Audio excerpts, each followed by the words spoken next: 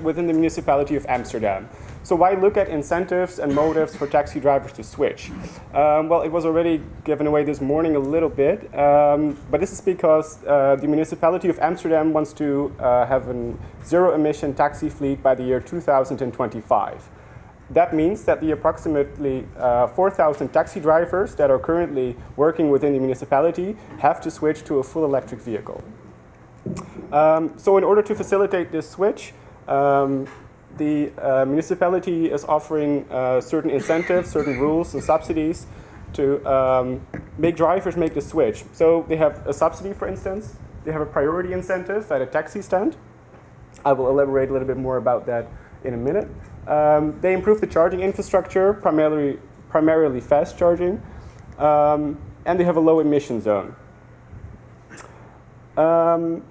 So one of these incentives is the priority incentive. I've done a little bit of research on the priority incentive, which I will present here. The incentive is in effect at the taxi stand at the central station. This is an image of the taxi stand. It's situated here at the bottom.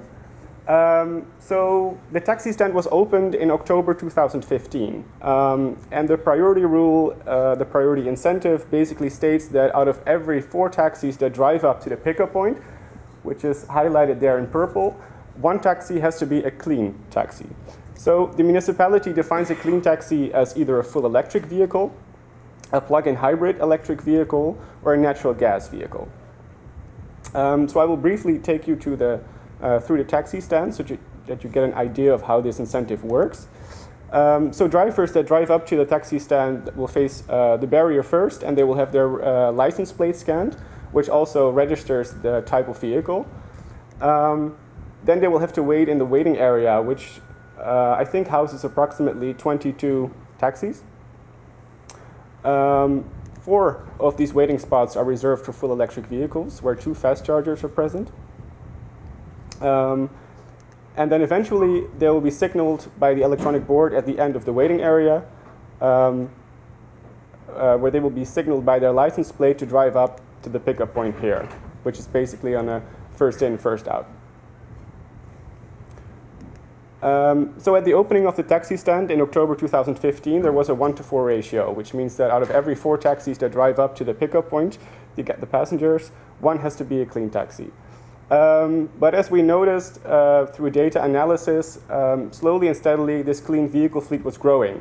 So at a certain point, I think it was somewhere after summer 2016, 1 out of every 4 taxis waiting at the stand was already a clean taxi. So the priority incentive lost its effect.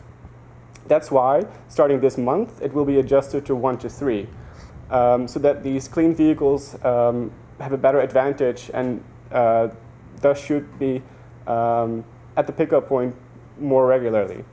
Eventually, somewhere this year, this will be adjusted again, since we expect the clean vehicle fleet to grow. At least that's the intended purpose. And that means that in January 2018, so a year from now, it will be 100% clean. This means that plug-in hybrids and natural gas vehicles will also still be able to visit the taxi stand. And the end result will be a full electric taxi stand in the year 2021. So I ventured out to the taxi stand in order to interview the taxi drivers themselves and to see how they perceive the incentive. Was it useful for them? Did they notice anything? Did they notice any changes? And basically, is this, among other reasons, one of the things that they find attractive, that makes them want to switch to an electric vehicle? Or is it attractive for those that have already switched to an electric vehicle? Was it something they took in consideration?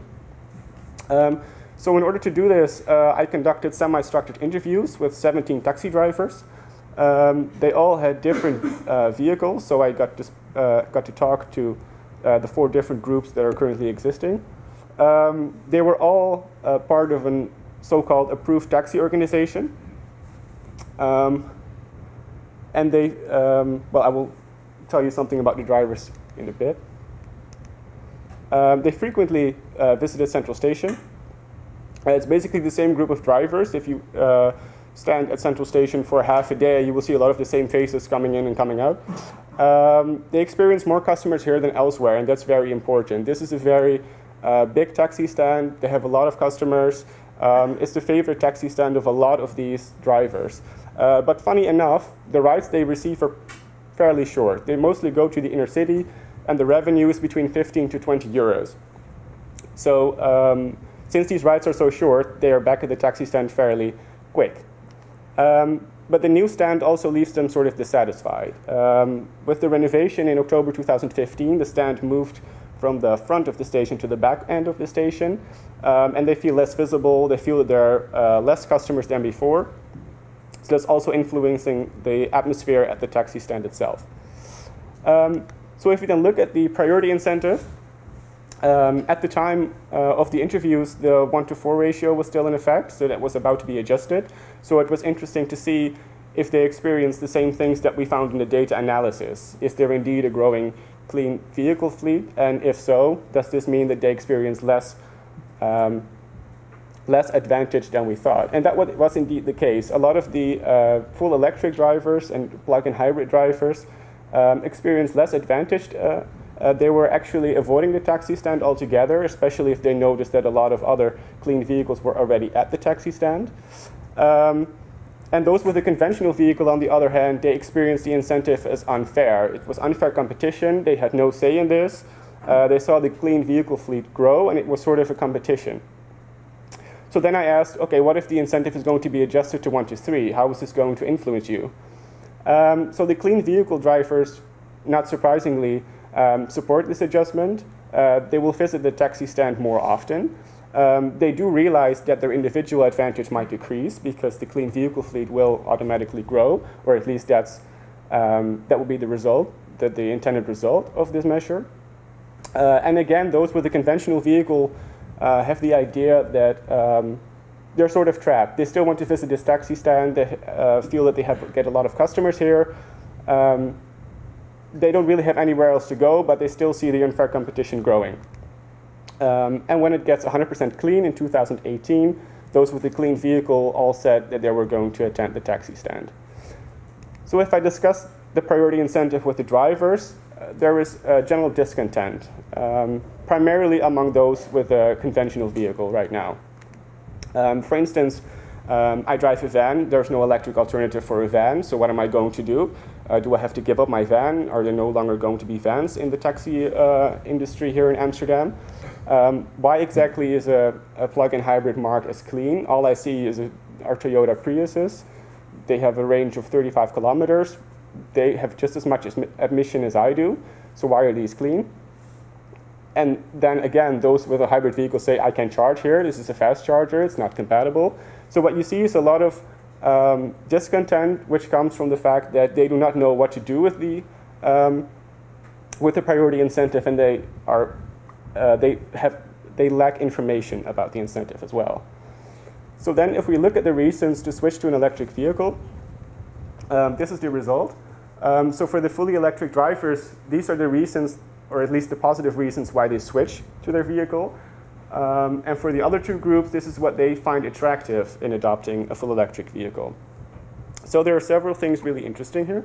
The first thing is that the priority incentive was listed by all drivers as a very positive aspect of driving a full electric vehicle. For those that already drove a full electric vehicle, this was actually the main reason to purchase this vehicle. Like I said before, this is a group of drivers that frequently visits the taxi stand at Central Station, so they actually bought the taxi to be here more frequently. This was also the case for those with a different clean vehicle, with the plug-in hybrids and the natural gas vehicles. They also bought their clean vehicle to make use of this priority incentive. And for those that did not drive a clean vehicle, the priority incentive was still a very attractive reason to buy a clean vehicle, and a full electric vehicle specifically. And then on the other hand, the smaller range was considered to be a negative aspect of buying a full electric vehicle. But the thing is that the smaller range was perceived differently by the different groups. So for those with a conventional vehicle, this was really a showstopper, because you have to turn away customers if they want to drive a certain distance and outside of the range of the full electric vehicle. Charging during a long ride is not something they can think of. that's not something you do. But for those that already drive a full electric vehicle, this is just a minor inconvenience.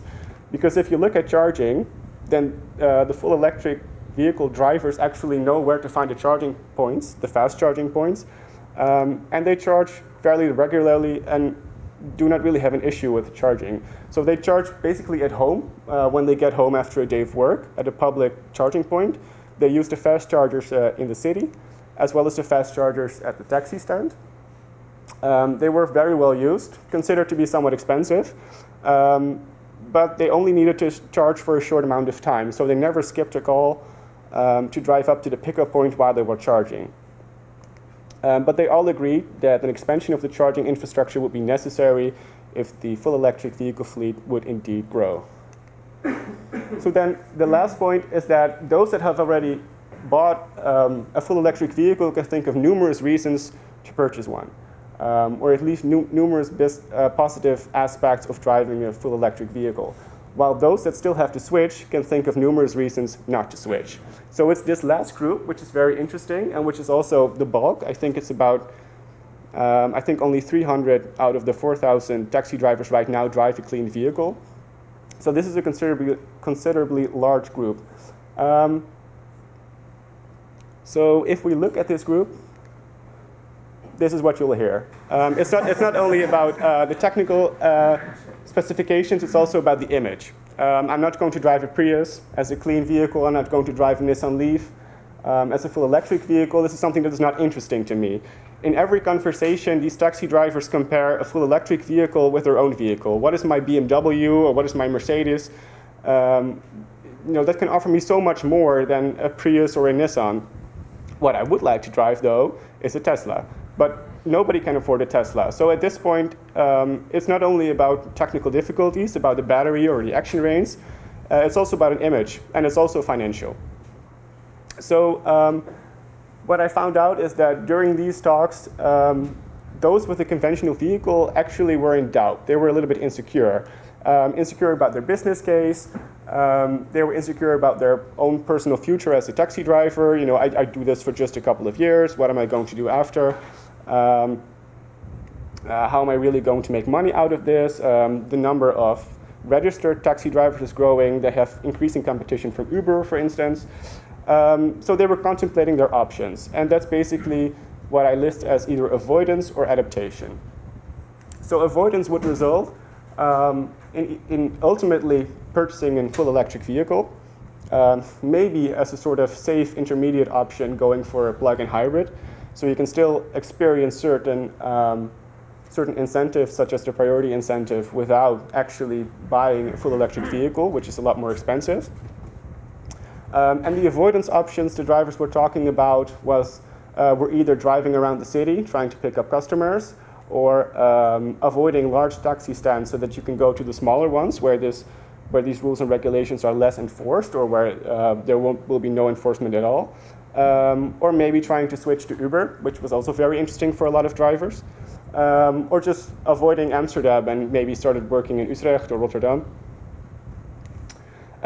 So to summarize this, there are three conclusions.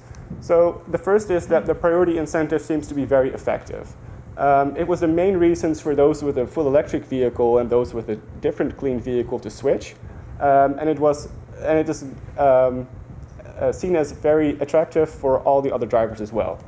The second is that those with a conventional vehicle still have a wide variety of options to avoid full electric adoption, which is why we should remove the certain adoption barriers that prohibit full electric vehicle adoption at this point, which is also what we're going to do in further research. We want to look at other incentives. There are already existing incentives. There might be new incentives to be developed and to be assessed to see if this is really something feasible to develop. We will look at adoption on a much larger scale, for instance, through surveys, to see if the reasons that I just listed are shared among the taxi drivers as a whole, and to see if we can come up with more reasons. And we will explore the business case to see the more financial aspect of the taxi drivers. Thank you. Thank you.